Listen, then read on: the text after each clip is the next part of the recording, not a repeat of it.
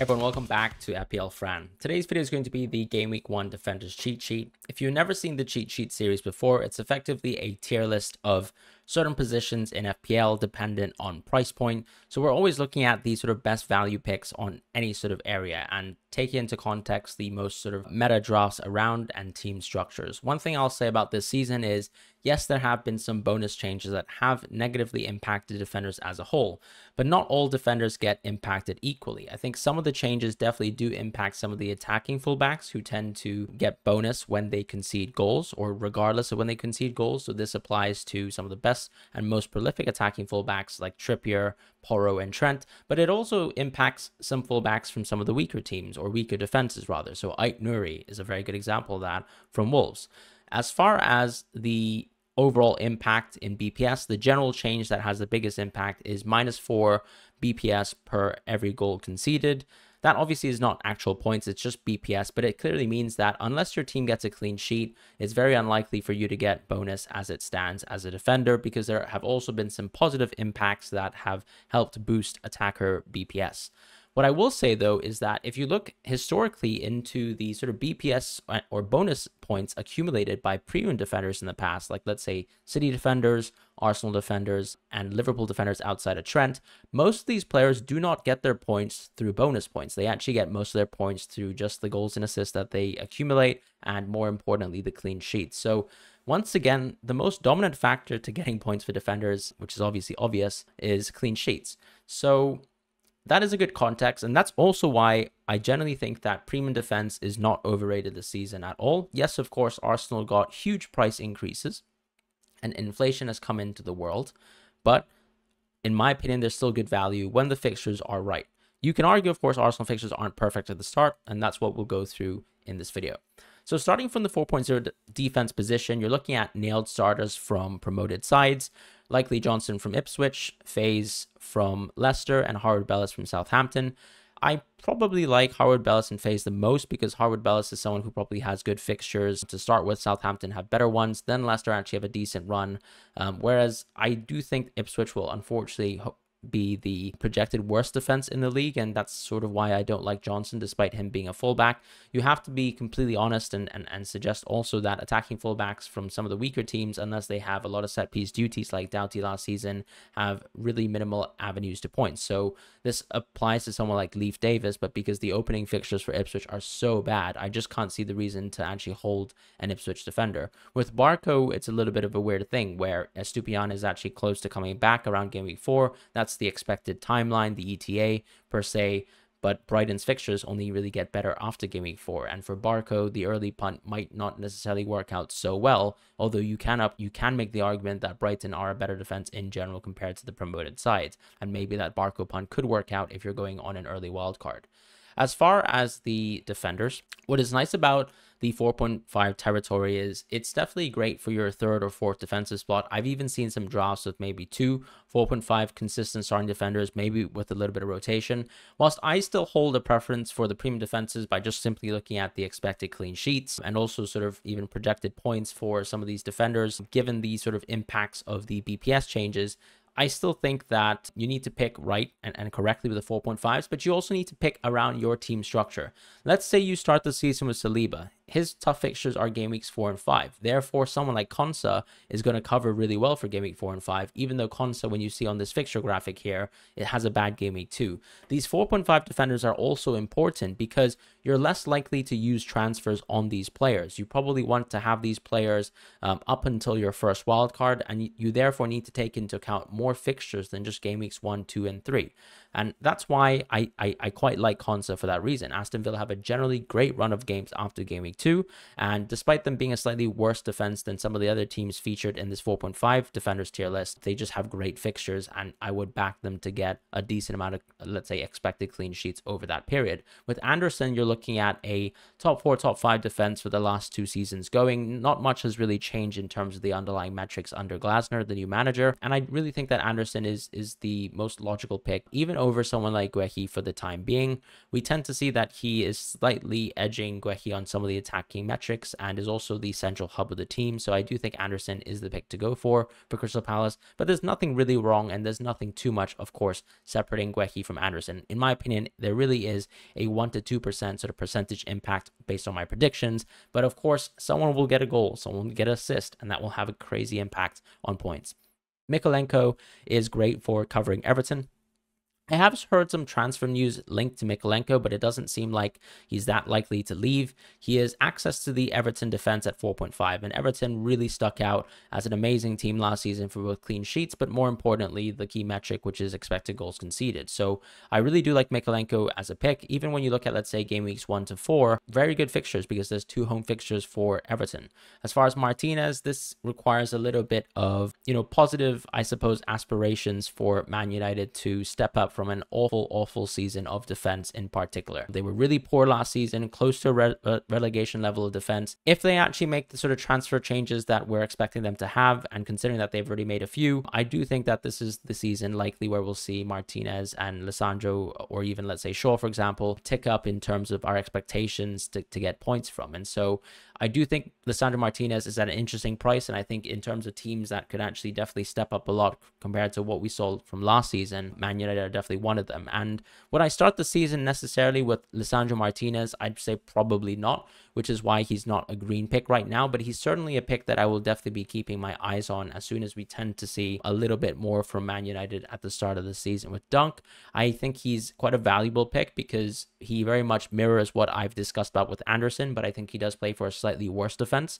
He has also proven to be a very strong aerial threat in the previous seasons, and he is a good pick. As far as Robinson, we heard some recent news about the comings and goings of Fulham, and Sessegnon seems like he's quite close to the club. At the time of recording, he hasn't signed with Fulham, but that will likely have a small impact on maybe a future rotation for Robinson, who in my opinion had a great season last time out for Fulham, but is also competing with Castagna, another very good and interesting attacking pick. Tete, of course, is the other right back at Fulham. I probably would still lean Robinson for the minutes, but my mind can change based on Sessegnon, and keep in mind, unfortunately, players like Robinson and Castagna are negatively, disbenefited from the expected lack of clean sheets that Fulham will get and the bonus point impacts.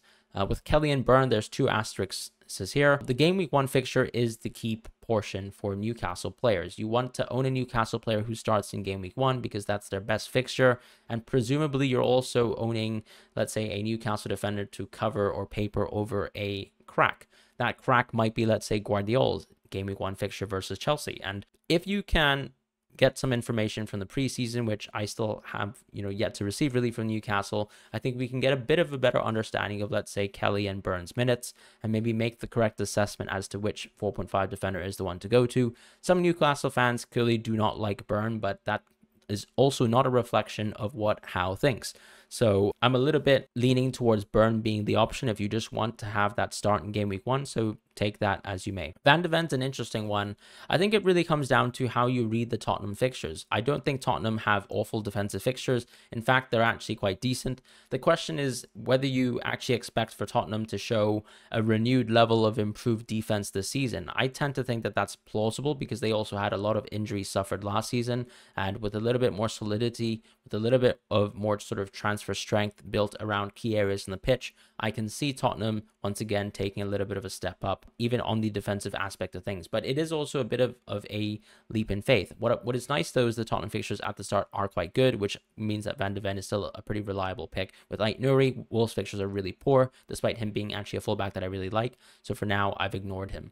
At the 5.0 position, once again, the logic for Van de Ven is very much going to prevail for Udogie as well. We did see that he ended the season with surgery. Unfortunately, he had to sort of cut his time short. But we're looking at Udogie being a very interesting option at the start of the season now that he's presumably fit. I will stay tuned towards the preseason minutes for Tottenham because it's very likely he also needs to rebuild a significant chunk of match fitness, even more so than some of his peers, considering that he's also coming back off of surgery. I like Tottenham's fixtures, but I can clearly understand people wanting to lean towards someone like Daniel Munoz instead. Munoz comes from, once again, a much better defense in the last 2 seasons in Crystal Palace. We're also looking at Munoz being one of the more prolific attacking fullbacks within the league. If you've watched some of the Copa America matches, you've seen already some of his goal-scoring exploits.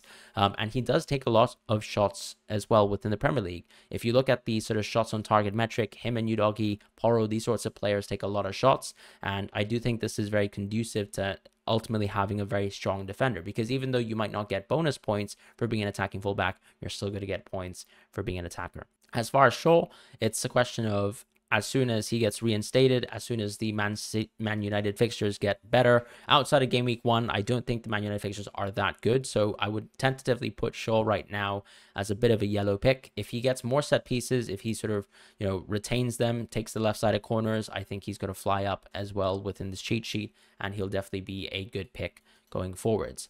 As far as the 5.5 tier, my logic for Udogie very much holds true to Porro. I think Porro is very well priced, despite Tottenham once again being a team that we tentatively look at as a pretty weak defense. Porro at the end of the season as well was extremely prolific, and generally throughout the season, last season too, was an incredible attacker for Tottenham. Not even when Maddison was out and when he took set pieces, but just in general in terms of open play as well. His underlying stats are also really good XA, and I really do like Porro still as a pick, so forth for this season. As far as Akanji, I do think that close to the end of last season, I felt like he was someone who was, not very injury prone, was clearly a main part of Pep's plans. You can go Walker here or Ruben Diaz.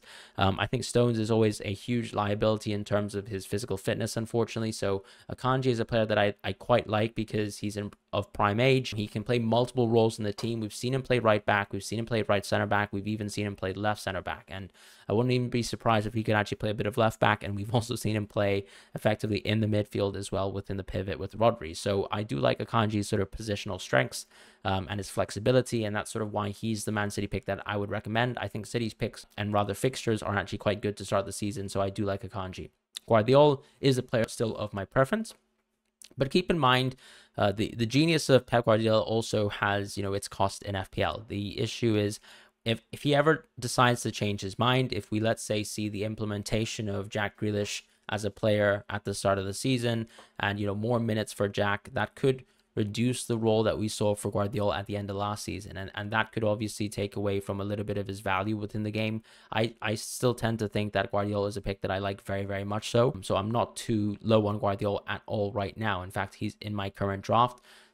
Just saying, of course, he was extremely impressive at the end of last season, but things can change very quickly, especially under Pep Guardiola. With Van Dijk, it's quite simple. Same with Robertson. Liverpool's fixtures are amazing. Robertson, unfortunately, has not been able to travel to the Liverpool camp for the preseason in the United States, and he won't play for the 3 fixtures, but he might still be ready for game week 1. I just generally question, unfortunately, given the general decline in his minutes year on year, and also this injury that he's surfaced or dealt with, whether he'll actually lose out in minutes come game week 1, and I think that's more likely than not, which is why I'm a little bit low on Robertson to start. Van Dijk's fixtures are great, which is why I'm very high on him. With Gabriel, I think he's a great pick, but the issue is going to be Calafiori coming into the team. It's not just Calafiori being a like-for-like replacement for Gabriel, nothing of the sort, but it's the idea that there are so many players now, especially with Timber coming in, that could put into question what sort of different tactical styles Arsenal can employ and whether Gabriel is impervious to all of them and these changes. So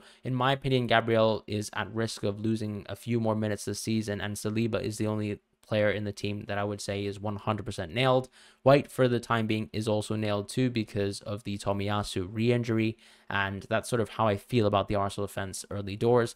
Why I still have Saliba a tier below Gabriel is simply because I think he is hurt the most by the bonus changes. He is the least threatening offensive player for this Arsenal team. And it's not like they have great fixtures, but you can definitely have players like Konsa, players like Dunk, who can effectively cover game weeks 4 and 5.